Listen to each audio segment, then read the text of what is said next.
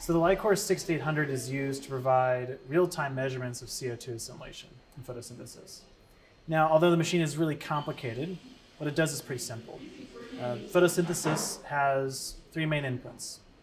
You've got water, CO2, and light. And so this machine controls all of those conditions right here in the head. So this apparatus here, what it does is it first scrubs out water from the air. That way we can start with no water.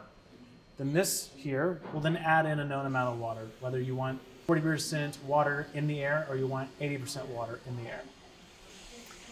This is then the CO2 scrubber. This will scrub out the CO2 from the air, so you can start with 0. Then using a simple CO2 canister, you can then add in a known amount of CO2 into the air. So this allows you to control CO2, this allows you to control moisture.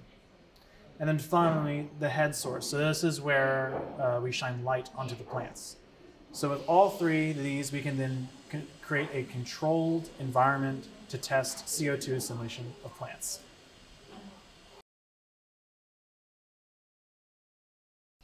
So the Li-Cor 6800 is a way to measure CO2 assimilation, but that's just one part of photosynthesis. The other part is light absorption. You can measure the health of the photosystems in photosynthesis by using this, the MultispeQ. All things considered, it's actually a cheap instrument. Instead of being $100,000 to $200,000, this is only $3,000.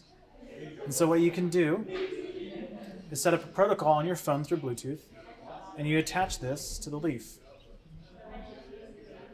This machine will shine specific wavelengths of light that will give us data on the overall health of the photosystems, as well as how much light is being absorbed and how much is being reflected back.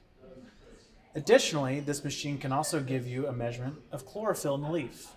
And chlorophyll roughly correlates to the amount of nitrogen in the leaf. So a farmer can actually use this device to go into the field, measure chlorophyll abundance in a non-destructive manner, and be able to determine if their plants, if their crops, need additional nitrogen.